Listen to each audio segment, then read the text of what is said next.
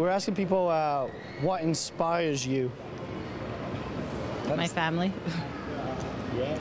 Is there a particular person that inspires you? My mom. What is it about her? Her strength. We immigrated from Africa, so she was strong for doing that. I don't know, what else inspires me? We got a brand new Prime Minister, that's pretty cool. 90s rap music, Charlie Sheen, Ali G, who else did I say? Michael J. Fox. I inspire myself, that probably sounds terrible. What motivates you?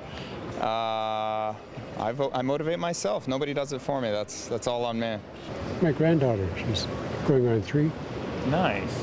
26 years ago I quit drinking when we found out she was pregnant.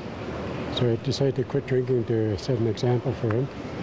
And now my granddaughter came along, so I continued to stay sober. Who inspires you? She does. The missus? Yeah. There you go, she keeps you in line, eh? You're not kidding. What inspires me?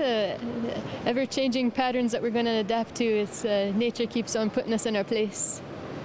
Beautiful answer. I don't know. I would say a lot of my friends and family, because they're all doing things to pursue their own goals, and that kind of inspires me. Just people around me in general, I guess. What motivates you?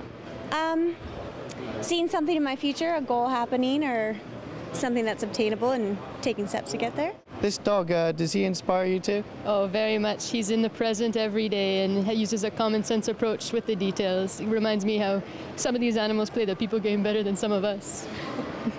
I love that conscious answer. I love it. Have a beautiful day. Thanks for sharing. Nature inspires me. The beauty, the trees, the fresh air. Let's go into nature right now. Here's Raji Kabli with an inspirational adventure just outside Shawnigan.